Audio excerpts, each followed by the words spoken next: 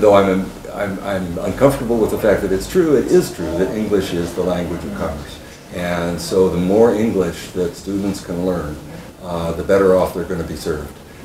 For both operating in the world of international trade and international finance, the whole thing, and for going on for further education. So certainly that would be one thing to stress. Now, as for what aspects of education, what degrees they should pursue, I don't think there's any one that is somehow better than all others. I'm an economist, so naturally I think that studying economics is a valuable thing to do, but lawyers play a very important role in the international trading system, and so studying law is very valuable. And then of course, so many students choose, perhaps for other reasons, to go into business, get a business degree of one sort or another.